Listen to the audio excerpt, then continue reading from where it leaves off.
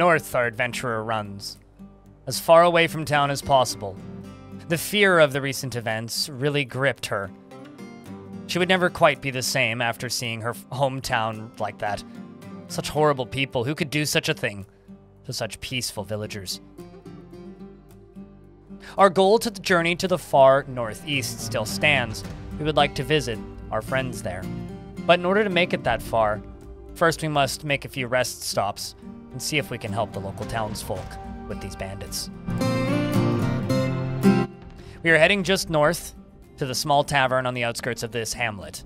Let's see if we can find anybody who can give us some more information about City Strife Palm and the troublemakers that were ravaging our hometown. That looks like a tavern. Let's walk inside and see. Right away we hear a prophet saying, "Worsup is pleased," and another broad-nosed human monk discussing that mastering the forces of nature would glorify us in the eyes of the world. Something about a savannah titan. Must be terrifying. We found this human swordsman who seems impatient with us, but we greet them all the same. We say, "Hello, my name is Bora Learned Walk," and they say, "Ah, hello. I'm Adith Clench Searches." "Hello, Adith." I'm going to speak with the human soldier and ask them about a specific individual. We are going to ask them about City Strife Palm, and City Strife Palm is a warlord. The more you know. We already knew that. However, let's see if we can figure out where they are. Let's ask for directions to the same person, City Strife Palm. They say Death Crystal is in the New Desert. I'm assuming Death Crystal is either a lair or a camp. One of the two. Let's open this back up and have another peek. Let's ask for directions to Death Crystal, which seems like a very inviting, wonderful place. They say that Death Crystal is a day's travel to the east, and we discover a detailed description. I'm going to take a peek at them and see if they are a skilled swordsman, as well as a novice fighter in general. Not the most skilled. Is there somebody a little bit more skilled in the art of fighting in this region? Well, we do have a Baroness Consort. How about her? Nah, just competent and novice, just like ourselves. Well, in that case, let's have a speak with this lad and ask if they would be interested in coming with us. Maybe they're too nervous, as I noticed in their character sheet, but of course we can always ask. Join us on adventures. And they say, "Ha, such enthusiasm." Let's see if they guide us, perhaps, to the location of Death Crystal. They don't seem particularly keen to direct us to a location, so instead I will simply tell a joke. And they say, "Don't waste my time," and I tell them to screw off, klutz. Let's speak with somebody more important. Over here, I've spotted a Baroness Consort. We're gonna have a discussion with her. We're gonna ask her if she would like to be our guide. Maybe she will be more flexible on the subject. We don't need to ask her, as she was probably overhearing the conversation anyway, so let's just jump right down to the point. Would you like to be our guide to a location of Death Crystal? I will agree to guide you if you lead me to glory and death. I'm going to ask them, since they appear to be keen on the concept of death, about their emotions on the thought of violence. Let's see if this is somebody who would be a good party member on a more permanent level. I'm going to state that I value peace, just so that she understands the kind of person that she's dealing with here. And she says that she concurs, which means we must bring peace through the only mean necessary, removing all of your enemies from existence. We're going to right-click on her and see if we can snoop about a little bit. We can see that she has a spouse named Theaterfeed, but she also has a lover named Honorloot. Let's ask her about her lover. To try and free up the information so that I have the ability to speak with Lurit, let's ask her about her. Lurit says, "I am Baroness Consort. I once wandered the wilds." So she was an adventurer like you, until she got a husband to the ring finger? And a lover far away. One of the two. Not sure which happened first. We're gonna ask about ourselves. And she says that we are a pleasure to speak with. Well, that is lovely. I'm gonna tell a joke. And she even thinks that we're funny. So, with our new companion in tow, I would like to point something out. Up here in the top left, we can now see ESE, and it says GUI. That is the location our friend here has agreed to guide us to. I'm just going to go up to this human swordsman and, unprompted, ask if they would like to join us on adventures. Of course, we know how this went the first time, but in fact, he's impatient and agitated, but what's the harm in asking one final time? Join us on adventures. And they say, "Ah, such enthusiasm. Goddamn pansy. How about you, down here, with the club, the Maceman, who is neutral and patient?"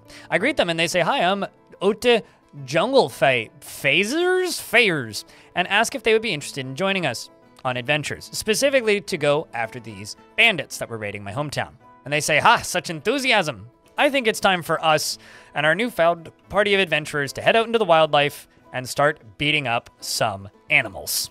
And before you start saying that Peta would love this game, trust me, they would. This game's great for the whole family.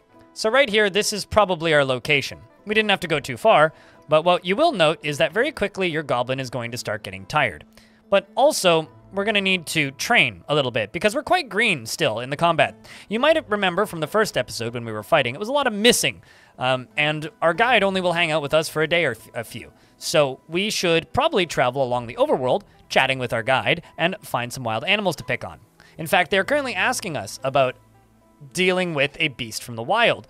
And I'm going to, well, ask for directions to it. Strangled Dumbras is far to the northeast. You might remember this particular giant wolf from the previous episode. Some people were talking about it. At least we have directions now. Something to do in the future. Oh, hey, look, emus. Or are those ostriches? Those are, in fact, ostriches. Well, regardless, I'm sure I can whip them to pieces.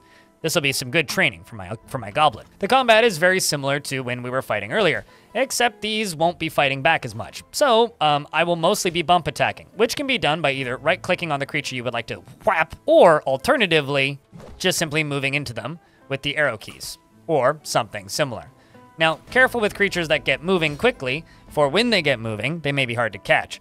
A way you can catch up with something much quicker is by hitting M on the keyboard, and if you're not lying down, which I currently am for some reason, you can then hit M on the keyboard and then move your movement speed up to sprint. Keep in mind, it will take a couple steps to catch up to full speed, and also once you're at full speed, you'll then probably take a few turns to slow down. You'll also get tired quicker while sprinting, so make sure that you keep track of when you are sprinting and when you are not. Consider this like your Rocky training montage, Dwarf Fortress Edition. Every adventurer needs to do this at some point, or you will likely die horribly in your first real encounter. Now, as I'm bullying the poor local wildlife, I'm gonna hit Z on the keyboard. This pops up the character screen. If you go to skills and go to combat, you can see your skills as they develop. Dabbling means you don't have a level. That's essentially level 0. It means you've done it once. Doesn't mean that you actually have any skill in it whatsoever. While we do have competent fighter and adequate dodger, as a combat goblin, we're pretty horrible. Based on the sound effects, you can tell what the last attack was. Whip means that we're obviously whipping them. Thwunk sound is our shield hitting them, or a physical blow.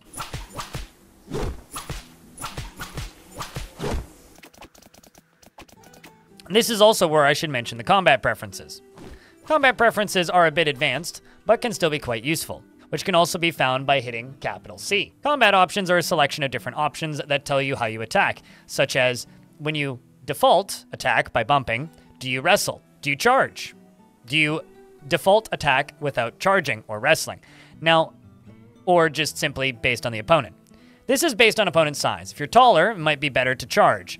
If you're smaller, it might be better to wrestle. You may not want to dodge out of the way for some reason due to creatures charging you on a thin walking space.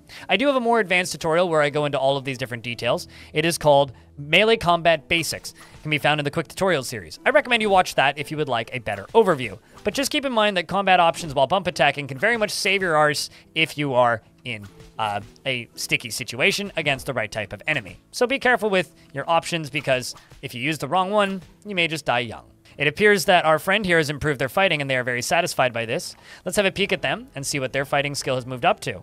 Well, they've simply just improved it. And also, apparently, realized the nuances of introspection. I guess we must have helped with that.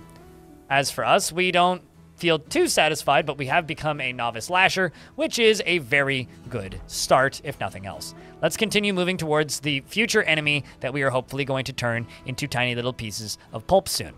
As we travel, a normal adventurer would get hungry. We are not currently, because we are a goblin. However, we are also not tired, which is a good thing. It hasn't even been a day yet. What we're going to do is we're going to open up our inventory, and we are going to scroll down. For a normal adventurer, you're going to want to eat and drink. So we're going to eat some of this brain that we happen to have in our inventory.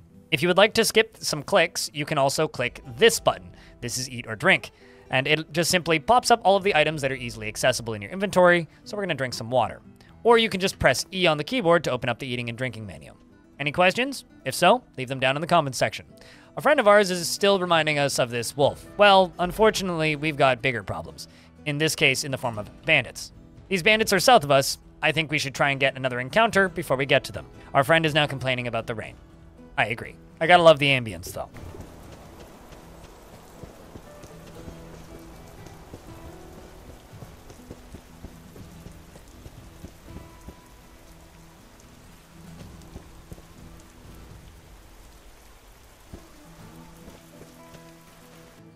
There's also another option that has been added since I started recording the first episode, where you can right-click on a location, click Path to here, and then simply tap A to continue the action. If you'd like to finish the action immediately, you can hit C, which will then jump you to the location. But apparently we're in conflict with something. I'm not sure what, though. It's pretty neat, actually. Not a bad little feature. Our friend is continuing to complain about the rain, except now they're complaining to us about the rain. We can see that our character is still not tired, and our guide is telling us to head due east. Peeking at the overworld, it appears that there's some sort of military camp there, probably besieging this port town. Continuing to head south, south-southeast.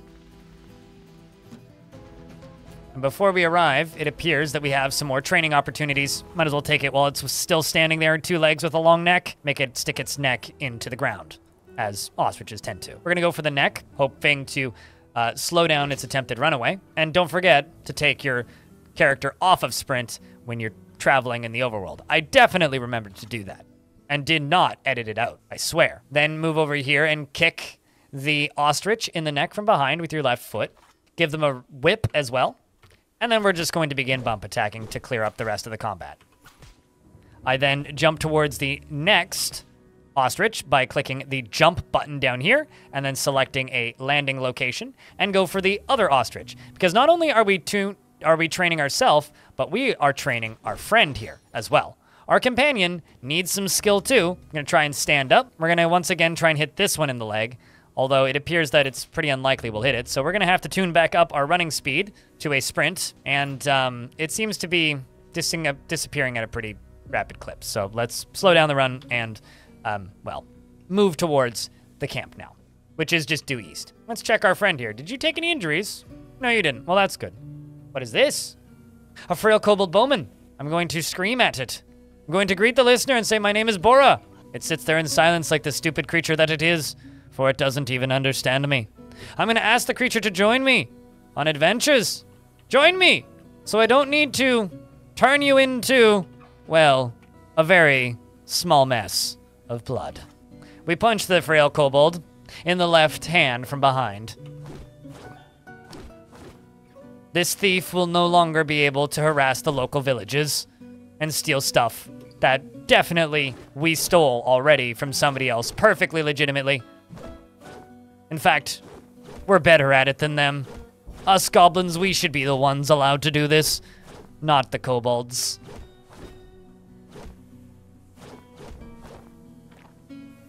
We have become a skilled fighter in the midst of conflict, and I still feel no terror. Our character seems to be much more interested in punching rather than whipping, so I'm gonna go out of my way to use my whip here. I would like to train up as a lasher, after all. Whips are very effective once you become extremely skilled with them, but while you're learning, they're not always the best. Although I did lash the frail kobold bowman in the upper arm with a silver whip, jamming the bone through the right shoulder and chipping the right shoulder's bone, which pulled the right shoulder, shattering the bone and shattering the bone, and a ligament was torn. I can get an attack of opportunity if I scratch it, but I think we'll just whip instead, because we're here for training more than anything. I lashed it in the neck, which bruised it. I lashed it in the arm, which appears to have jammed the bone through the right shoulder, and then I lashed them again in the upper leg with the silver whip, and lashed the frail kobold bowman in the right lower arm from the side with my silver whip. And then I get an opportunity attack with my whip for the arm, which has struck the kobold down.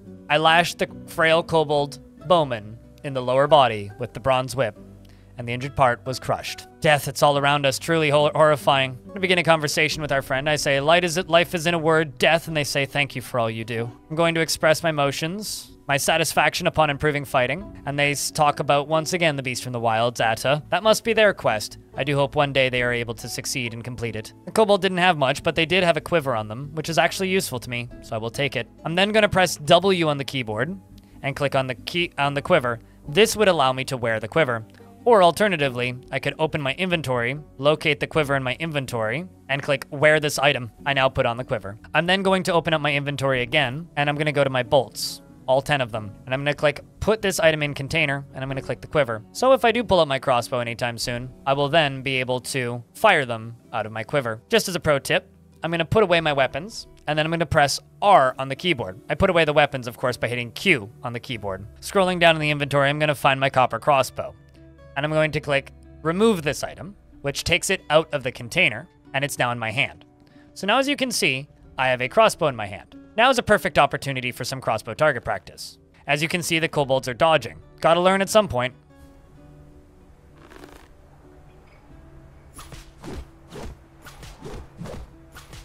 Pressing F on the keyboard allows us to fire our bronze bolt. This one actually struck the kobold crossbowman.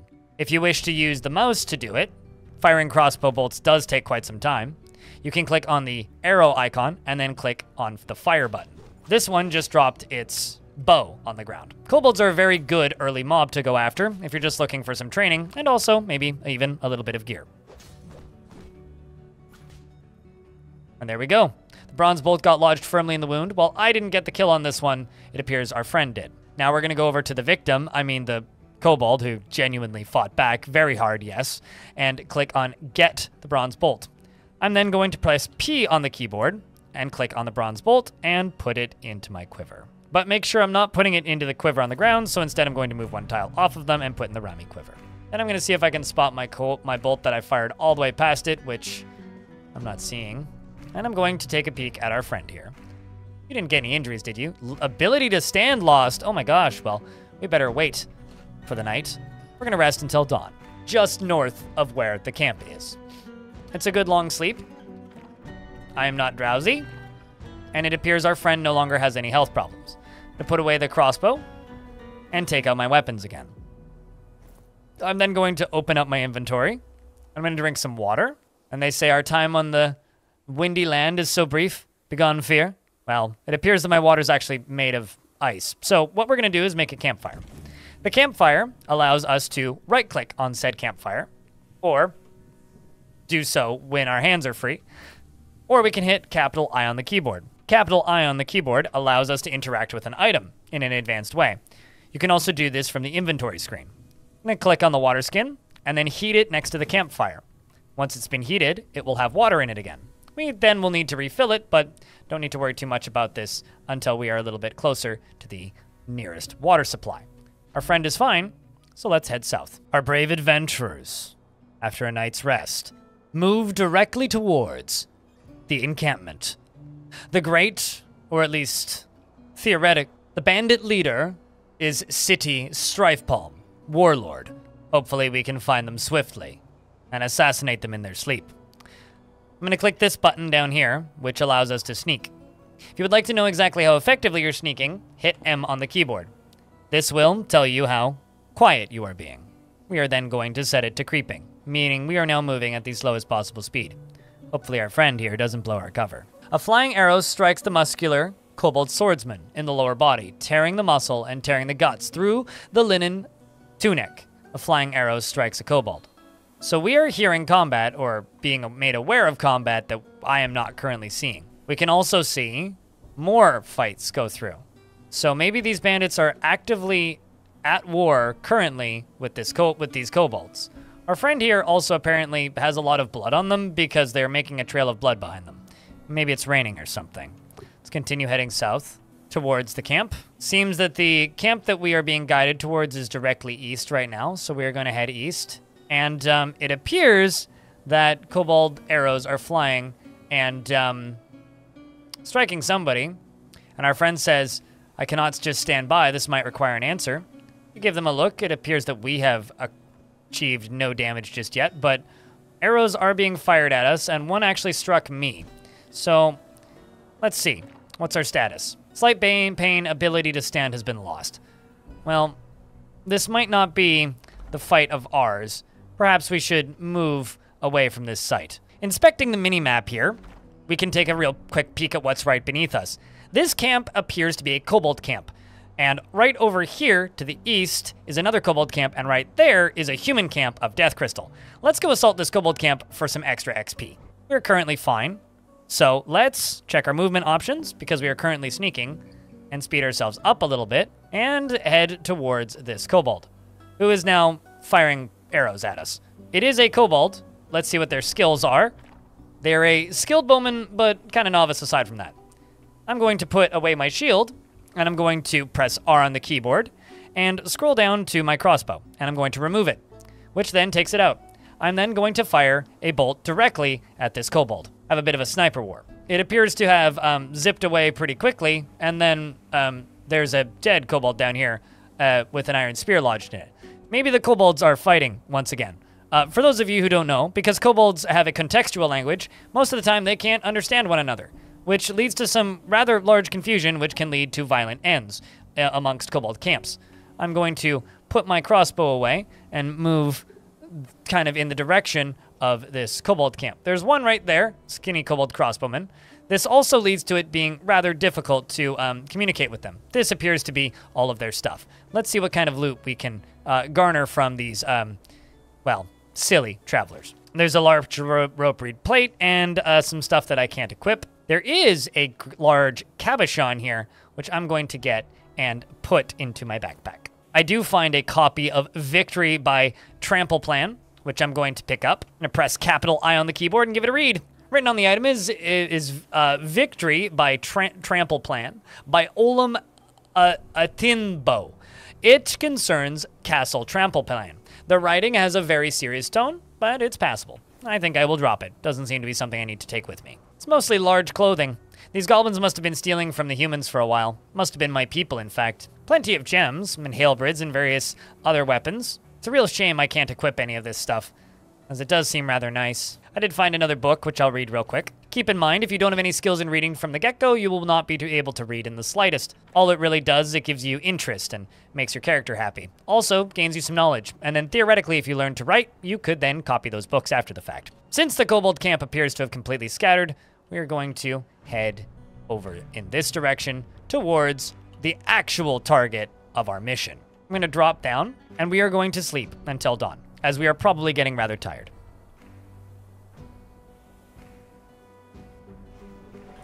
We feel uneasy. We're being ambushed. I do quickly pull out my whip, and I eat some brain. I hear it helps with the smarts. Our friend says a beast from the wilds is going after their people. Well, I don't think that is particularly much of a concern to us, as we are currently being ambushed, but it wasn't that bad of an ambush, but the ambush appeared to leave rather quickly, and this gives us an opportunity to rest until dawn, right next to the enemy's bandit camp. Dawn was very close by, so we are going to drop out of fast travel, check our inventory, we are fine, and it is time for us to head south, southeast, and, well, the warlord screams, "Identify yourself," to our friend here, at which point we very quickly try to close the distance. We're going to swap to a sprint. We are not going to identify ourselves for clarity, and we're going to give this person a good look. This is enemy here. We're going to start a conversation with them and greet them. I say, "Hello, my name is Laura Burnwalk," and they say, "I am City, Strifepalm." The other conversations are the other two chatting, and I'm going to, before I open up direct combat with them, I'm going to ask them to join me on adventures. And they say, "I'm sorry, my duty is here." I'm going to ask them, "What is your profession?" "I was once a woodcutter." "I am a warlord." "How did you end up like this?" We're going to ask them how they're feeling. Sometimes I just don't like somebody. And honestly, I have to relate with this warlord's feeling. That's probably why they go to raid our town. I'm going to ask them about any troubles, and they say, "Well, let's see." Their non-committal answer, I'll lead to assume, means that they are the cause of them. I'm going to accuse them of being a night creature, and I say, "Whosoever would blight the world, praying hopelessness, fear me. I call you a child of the night, and I will slay you where you stand." And they say, "What is this madness?" "Calm yourself." I move to strike. We're going to go for a strike on the upper body, and I'm going to go for a quick swipe with my shield. And I missed them. Checking their combat, they are quite adequate and a skilled spearman, and also a legendary woodcutter. I would assume that their story was true. We are still just simply adequate, but hopefully adequate will be enough for us to do some decent dodging, and novice lashing will be enough for us to land a hit or two, better than the previous. Now, we are still talking with them, so I will be able to continue the conversation.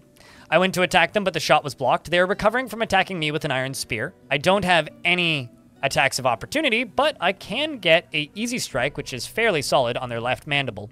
I'm gonna try and whip them. You strike at them, but the shot was deftly parried by an iron spear. Meanwhile, our friend here is saying, "I've been rained on," and the warlord is saying, "Let us stop this pointless fighting." To which I say, "Goodbye." The warlord attacks me. but I jumped away. I move up a layer, and Lurit lashes the warlord in the neck from behind with her bronze whip, bruising the muscle and the upper spine's tissue. Our friend is talking to them, likely, and we go for a easy strike, which is very square on their head, and we whip them. We lash the warlord in the head from behind with our silver whip, bruising the muscle and fracturing the skull. Giving them a quick examination, we can actually see that they have no armor on, and it is just an iron spear that they are holding. I then move to go for their arm. We go for a lash. Lurit lashes the warlord City in the head with her bronze whip, bruising the muscle and jamming the skull through the brain and tearing the brain. With Romo's fist, City has been struck down after being knocked unconscious. And Lurit says, "This is my fight too. There is no need to feel vengeful." I'm going to look at my friend here and begin a conversation. And I ask how the listener is feeling, and they say, "How fleeting life has begun, fear." I'm going to bring up a specific room or a person. I'm going to inquire about any troubles, and they continue to speak about the wolf. I'm going to ask about the whereabouts of this wolf, and they say probably on the move or deep underground, and I don't know for sure. I'm going to ask them to join me and lead me to this wolf, or just simply on adventures. And they say, I will agree to travel with you if you lead me to glory and death. Once guide, now just simply a travel buddy. Let's finish off these bandits, once and for all. Identify yourself, they shout, at a distance. This one is a bowman. Not entirely certain where they are, but hopefully I can spot them quickly. I am sprinting. I should slow down to a walk before I tire myself out. Having a peek in this stuff, it all appears to be large as well, which is a damn shame if I do say so myself. Probably why these bowmen were naked. Heading down the hill, we are seeing the rest of their followers. Our companion appears to be introducing themselves. They keep shouting, "Identify yourself." I'm going to move up to this one and start a conversation with it. I'm going to bypass the greeting and brag about my violent acts. I have taken down an ostrich while stalking in the new desert. That wasn't the particular act of violence I was referring to, but I'm going to summarize a conflict in which City Strifepalm was slain by Lurit, our friend here. And they say, "City was slain." That is terrible. I'm going to ask about the listener's profession, and they say, "I am a soldier of the warlord Urum. Can you lead me to battle and a warrior's death?" I ask this person if they would like to join us on adventures. And they say, "I will agree to travel with you if you lead me to glory and death." Welcome, traveler. How about the remainder of the bandits? This one is suddenly joining hostilities. I'm going to demand that they yield, and they say, "I yield, I yield." We continue the conversation. I ask them to join us, for they know that our companion here has slain their leader. I ask them to join us on adventures, and they say, "I will agree to join you on adventures if you lead me to glory and death." Viewing this bowman, well, they do in fact have bows. Our two genderless warriors are now alongside us. It is good to have friends when you go off to fight in Dwarf Fortress Adventure Mode. I do hope that you found this episode useful. In this episode, unlike the first, we decided to take the path of violence. With our new companions, we can greet them and find out that this one is named Sebschos, Worker Shower. Don't try to throw your weight around. Tough guy. They seem to be. These particular creatures of the night were created by necromancers. I'm going to make a flattering remark, and they don't seem to enjoy that. Now that they are joining us, I can issue orders. Favor, request, or demand, or order. I can ask them to wait here, yield in any combat situation, and that is very important, because we don't exactly know who they will get along with. But since we have friends now, I think it's time for us to sleep for 8 hours, or at least until dawn, and take a good break. I hope that you enjoy these episodes of Adventure Mode. Since we are sleeping all day and then all night until dawn, you may not want to do this as a normal adventurer. But since we are a goblin and we don't need to eat or drink, it's not such a big deal. But something like this would actually be a really bad idea if you were a human. This party will continue in the next episode. If you're enjoying these episodes, take a look at this YouTube channel. I have a lot of tutorials and other information about Adventure Mode. If you would like to watch me live, you can find me over at twitch.tv/BLINDIRL, as well as the save files for these Adventure Mode Let's Plays can be found over in the description of this video, in case you would like to play along. If you'd like to support episodes like these, you can do that over on my Patreon at patreon.com/BLINDIRL. That is where these episodes stay funded. Thank you very much for watching, and I hope to see you in the next one.